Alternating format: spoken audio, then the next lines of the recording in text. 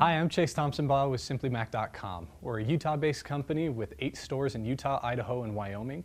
Today I'm going to show you some quick tips about using the iPad, and I know you're going to love them. Now I'm going to show you how you can transfer files between your Mac and your iPad. So there are actually several different ways that you can transfer files from your Mac to your iPad, and you can also do the same methods transferring files from your PC to your iPad or backwards. So what I'm going to show you real quick are a couple of applications that will help you do this. My favorite one is by far Dropbox. Now Dropbox, if you're not familiar with it, basically is an application that you install on your computer, PC or a Mac, and then you install it on your iPad. Dropbox will create a folder on your computer, and whatever you drop into there is now on your iPad. So you can see I have several folders here, and all I have to do is just tap on them, and I have instant access to those files. These are the same files that are on my computer as well. So if I have a file on my computer, I just put it into Dropbox, and it's on my iPad when I check the Dropbox application.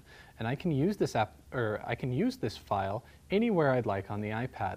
If I tap this little arrow, I can open this up in compatible applications. I have Evernote for note-taking.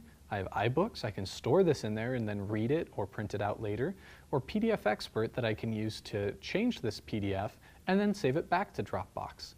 So this is a fantastic application to be able to get at your files from your computer. Just make sure they're in Dropbox.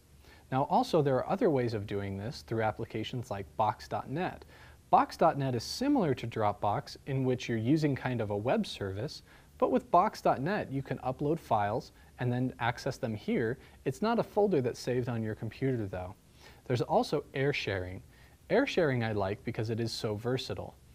Air sharing allows me to access files from several different locations.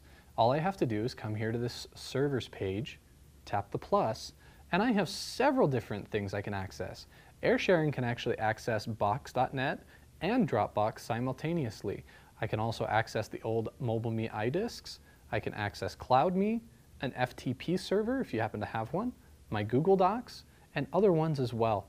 So this is a fantastic application, and I do recommend you get the Pro version to have access to all of these different types of servers. Now also, when you plug in your iPad to iTunes, there's going to be an area under where you would normally sync your applications that will allow you to transfer files into specific applications. So if, for instance, you happen to have Keynote or Pages like I do, you'll be able to see this file transfer area in iTunes that you can just click and drag files into there. But most of the time, I do recommend you use these web services because then the files are always available and they'll be synced across from both your computer and your iPad without having to do much dragging and clicking. Again, I'm Chase Thompson-Baugh with SimplyMac.com, and I've just showed you how you can transfer files from your Mac to your iPad.